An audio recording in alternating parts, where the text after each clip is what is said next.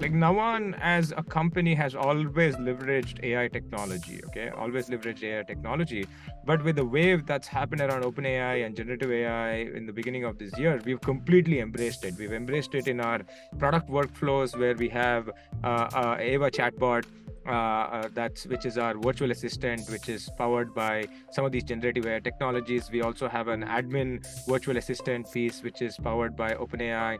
Our developers use it to build, write, and test code, and all of these things. So, from a security perspective, we've completely embraced the same mindset in our product security, our cloud security, and also overall our detection and response workflow as well.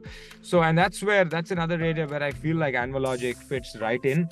Where Anvilogic has always leveraged the AI kind of capabilities in their detection engineering mindset to kind of write detections on top of this massive data sets that is coming from our data lake. So overall, kind of taking it back to our AI strategy across the company for Navan and our security strategy to complement the business strategy, this fits right in. Yeah.